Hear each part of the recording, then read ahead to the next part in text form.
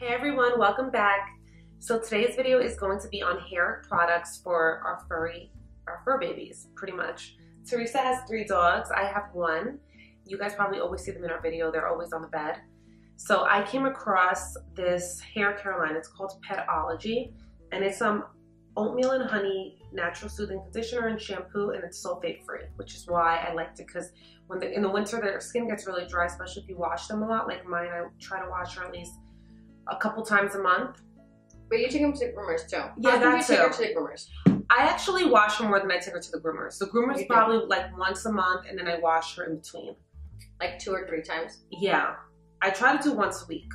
I know that's a lot, but I hate when she smells. Yeah. But anyway, so this is what it looks like. Pretty big bottles too. They are. Do you have to use a lot? No, it's very little. A little bit goes a long way. And it smells kind of like cocoa butter. Smell it too.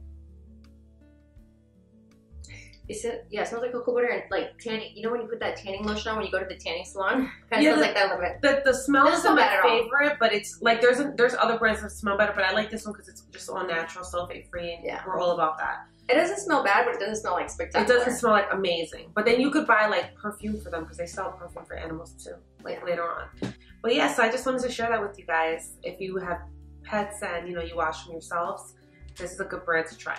And if you have some furry friends like we do, tag us on Instagram. We would love to see a picture of your little child, fur baby. I know. We love you guys. Thank you so much for watching. Don't forget to like and subscribe, and we'll see you in our next video. Hey everyone, welcome back. So today's video, we're not just randomly holding dogs, even though we usually have them around. Well, Teresa has 3 dogs. I have 2. Oh my god, that's bad. What's wrong with you? It's so